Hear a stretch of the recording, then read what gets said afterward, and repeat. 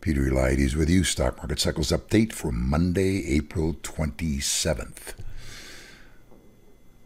These are the charts we've been looking at for the past few days. Again, I want to emphasize they have nothing to do with price projections.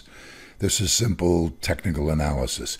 What I've added on that I didn't have on before was the 50-day moving averages for both the S&P Cash Index, that's the green line right here, and for the Dow Jones Industrials, the green line right here. Isn't it interesting that as at this very point in this time span that they're almost exactly at the same level, the 50% retracement and the 50-day moving average. And they're both relatively important indicators now. So what wouldn't be a surprise, and again, this is pure speculation, has nothing to do with projections, is to see prices go a little higher, then pull back to this area of the 50% retracement and the 50-day moving average as it starts to turn, to slow down its downward slope and turn up and go around, something like this. And that would take us into the middle of May, as we mentioned before. But I wanted to show you both of these. As you can see, the S&P now has 1 day above that 50% retracement level. The Dow, it's too close to call. The 50% is 24,072 rounded off, and 60 points higher. As you can see, it's a very tiny bit above that 50% retracement level. So you need to see more there to say that that's a significant break above. So, but these are in the right direction, and they give more confidence for the projections. Now, we're not going to look at too much at all today. In fact, all I'm going to look at is the shortest term projections on a closing basis. And this is the S&P, and we'll show you the web chart on this because it's easier to see. This light blue line it represents the closing prices on the S&P Cash Index. So all we have to do is click on it and go to Show Web Chart. This makes it a lot clearer, doesn't it? Okay, so this is where it closed. It came up, almost hit the continuum here, but didn't. And it crossed the continuum right here. This is the lower side, the upper side, and it's giving a closing price projection to between 29.0163 and 29.2521.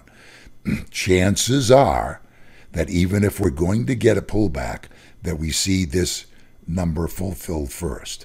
Now, I say that because this is the S&P, but let's take a look at the other indicators. Okay, here's the DJIA. Closing prices and closing price projections. Virtually the same thing. Here's the closing price, here's the prior low, came up like this, crossed above the continuum right here. Here's the lower end, here's the higher end. Those two crossings give this closing price projection. 24,271 and changed, 24,450. So again, the odds favor before any pullback of any significant nature that we see this projection met first, okay? Now we'll take a look at the New York Composite Index. Okay, there's a slightly different picture here, and with this one you can make a case. Let's make these closing prices only. Look what happened here. We got a little bit through the continuum, came over, and then crossed it clearly right here. I would say that this is the more clear projection. But on the other hand, look what's happened with the New York Composite. It's actually inside the projection window.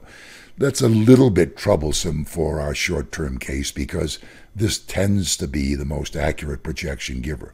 But I would say that because the S&P and the Dow Jones Industrial Average show slightly higher projections on a closing basis, that we would expect those to be seen before a decline of any significance takes place. Remember, we have significantly higher projections outstanding. We're interested now only in the short term, and two of these on the short term are telling us we have at least a little bit further to go short term before you can look for the possibility of a short-term pullback. That's where we stand. Not too much to look at today. So far, projections are working the way they're supposed to be working. We'll talk to you again tomorrow. Thanks for watching. Haven't subscribed yet? Do so on the bottom right. Click the bell. Get your notifications whenever these updates go on. Thanks for watching.